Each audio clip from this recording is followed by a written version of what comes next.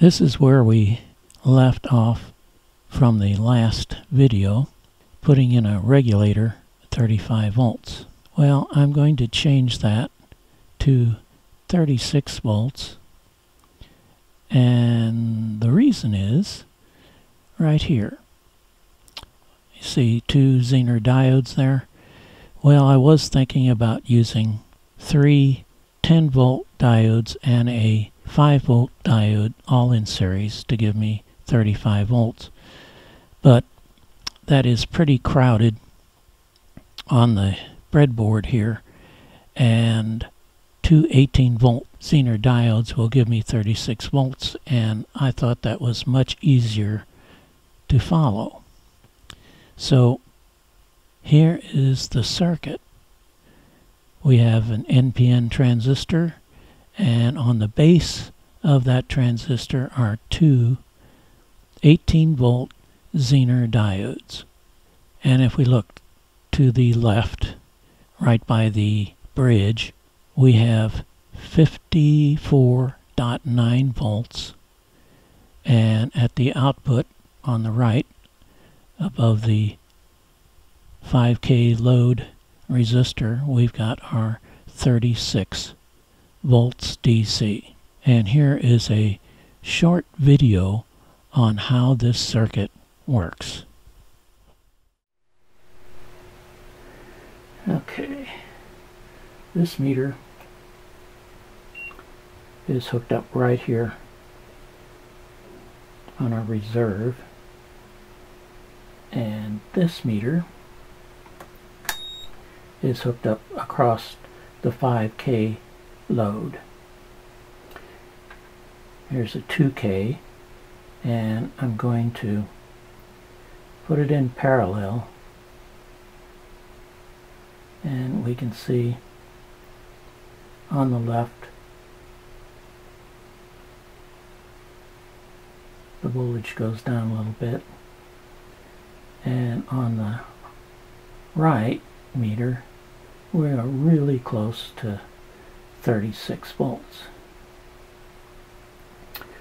Okay, here's a 100 ohm resistor. Let's see what happens now. It goes down pretty far on the left, but around a half a volt.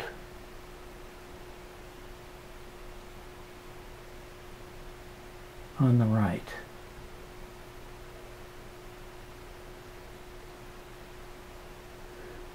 So you notice that it's going down much more on the left side.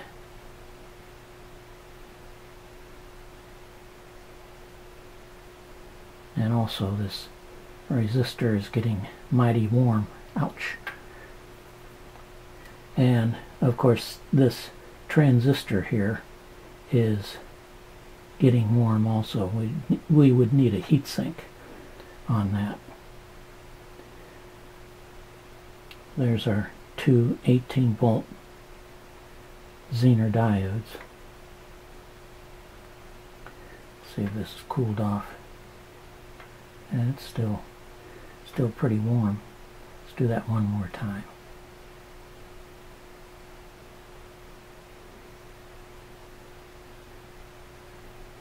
Ouch. Getting a little warm. So that's how the regulator works.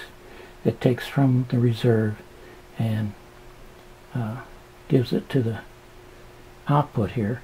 So what happens when there's more current that needs to be drawn, this regulator setup here, this transistor, of course the diodes are controlling that,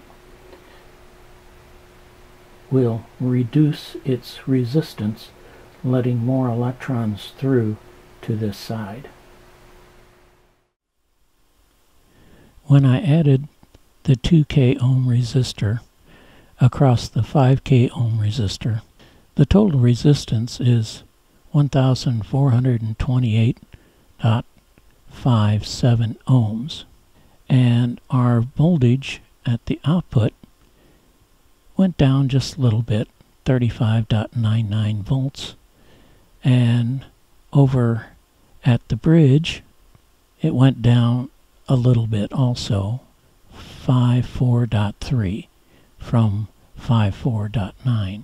Now when I added the 100 ohm resistor across the 5K, its total resistance is 98.04 ohms. Our output went down 35.53 volts, which is about a half a volt, not quite a half a volt. But over by the bridge, it went down to 46.1 volts, almost 9 volts. So what's happening there is when there's a need for more current, this circuit, using those Zener diodes, causes that NPN transistor to lower its resistance and lets more electrons flow through from our reserve to where it's needed at our output. Here's another way to look at that. We've got our 54.9 volts on the left and our 36 volts, that's our output, on the right, and a regulator in the center. Now when I add that 100 ohm resistor, the regulator lets more electrons through from the left side to the output on the right side. Thanks for watching.